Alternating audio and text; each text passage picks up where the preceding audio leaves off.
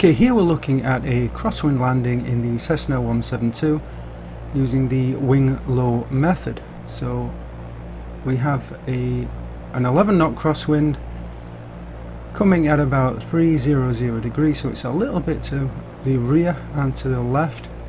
Normally we'd come from the opposite direction, but it doesn't really matter for the purposes of this landing. So holding a lot of left, well, a little bit of left aileron and a lot of right rudder to straighten the nose, touching down on the upwind main wheel first, and then downwind main and the nose. Not a absolutely perfect landing, a little bit of a shallow approach. See here, just adding a little bit of left aileron. It's a little bit tricky because as you add left aileron, it tends to get really unsteady. I'm not really sure the reason for that. But it really does make it difficult to keep it straight on the rollout. So on approach, you're looking again with a crosswind from the left. You would hold a little bit of left aileron to prevent drift, and right rudder to keep the nose straight. You can leave that right rudder application until the round out and flare.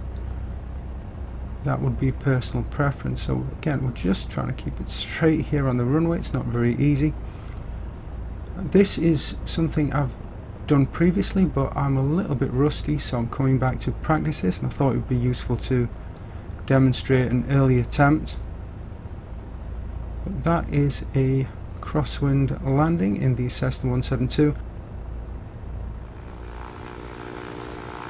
and as you can see here from the rear, just holding a little bit of left aileron, using right rudder to keep the aircraft pointed straight down centre line.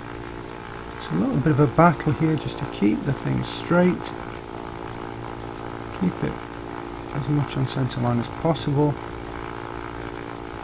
and always making small corrections, trying to keep that left wing down just enough to keep it from pushing to the right, and keeping the nose pointed straight. As airspeed bleeds off, you're losing control authority, so you have to add a little bit more left aileron and a little bit more right rudder.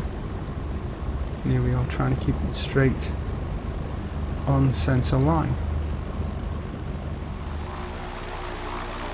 And again, this time from the front, so a little bit of left aileron, keeping the left wing down just enough to prevent drift, and nose pointed down centre line with right rudder, coming up to the flare and just holding it. Important thing on approach is to